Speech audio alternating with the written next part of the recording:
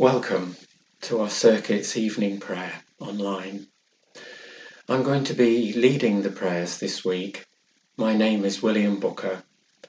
I've recently retired as a minister within the Circuit.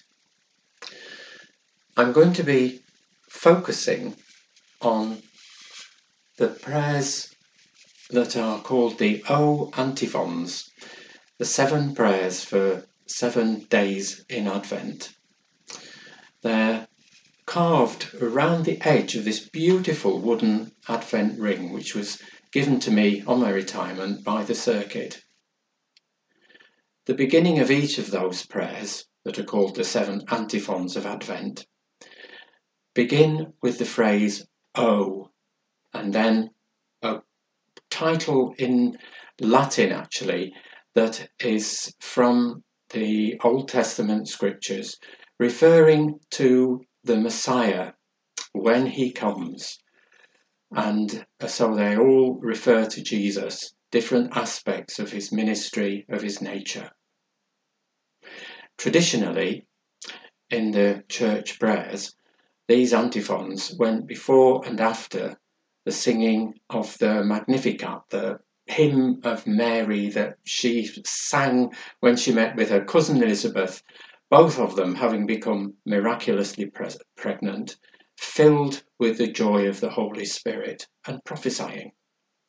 So today we're going to be focusing on the Magnificat as our scripture reading, and also on the first of these O antiphons, which today is in Latin O sapientia, which means O wisdom.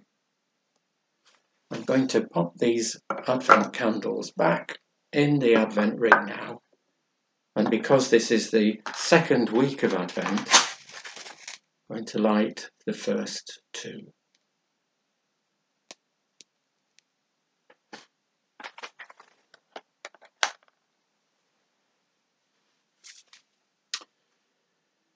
The glory of the Lord shall be revealed, and all flesh shall see it together. Let us pray.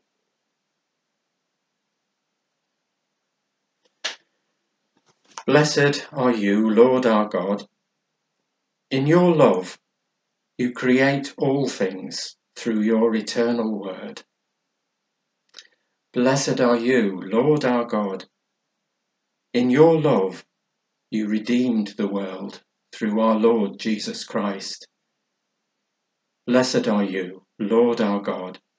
In your love, you empower your people through the gift of your Holy Spirit.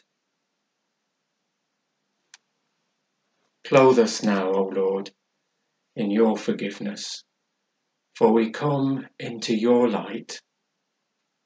Fill us with your life and lead us on as Jesus, your Son, comes to us. For we ask this in his name. Amen. Our psalm is Psalm 8.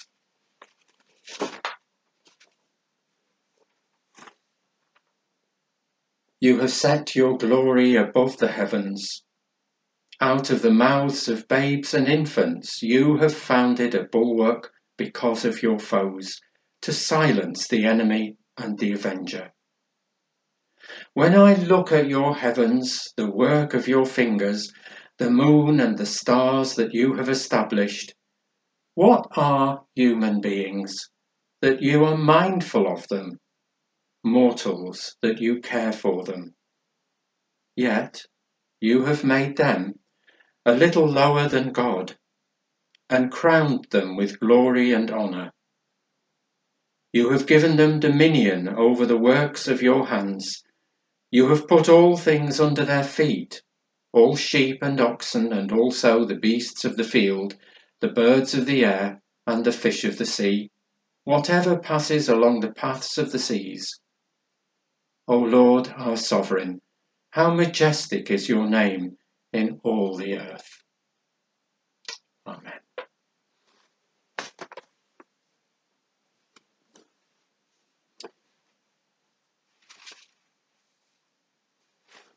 And so we come to the Magnificat and the O antiphon for today. And I'll sing it in a modern translation, but you'll recognise it and the tune from O Come, Immanuel, which are a translation of those O antiphons, which we do use regularly in our Advent worship. So I begin with singing the antiphon. O come, O wisdom from on high, embracing all things far and nigh. In strength and beauty come and stay. Teach us your will and guide our way. Rejoice, rejoice, Immanuel shall come to you, O Israel.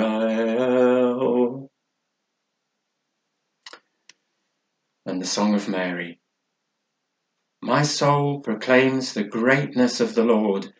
My spirit rejoices in God, my Saviour, who has looked with favour on his lowly servant. From this day all generations will call me blessed. The Almighty has done great things for me, and holy is his name. God has mercy on those who fear him from generation to generation. The Lord has shown strength with his arm, and scattered the proud in their conceit, casting down the mighty from their thrones, and lifting up the lowly. God has filled the hungry with good things, and sent the rich away empty. He has come to the aid of his servant Israel, to remember the promise of mercy, the promise made to our forebears, to Abraham and his children forever. Glory to the Father, and to the Son, and to the Holy Spirit, as it was in the beginning, is now, and shall be forever. Amen. O come, O wisdom from on high, embracing all things far and nigh. In strength and beauty come and stay. Teach us your will and guide our way. Rejoice, rejoice, Immanuel shall come to you, O Israel.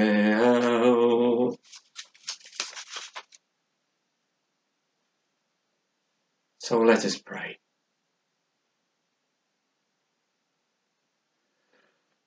O God, help us to become willing to be lowly, servants of others, waiting to hear your word, waiting to do your will, that your kingdom may come on earth, and that through us, your people, this world and all that live on it may be delighted in, cared for, and find the fulfillment of your purposes. Lord, in your mercy, hear our prayer. We pray, Lord, for all places where there's strife and war at the moment, where the pride of human beings tries to trample on the will of others, trying to make things conform to our own will, rather than allowing things to find freedom and be at peace in themselves, even if opinions don't fully match what we think. Help us to make space for others in our lives, just as you have made space for us in your love. Lord, in your mercy, hear our prayer.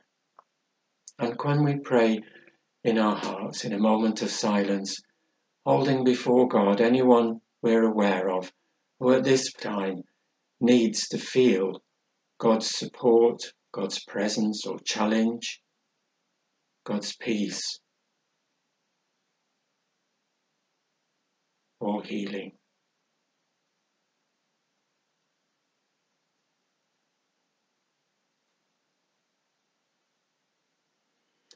The Lord hears our prayer. Thanks be to God.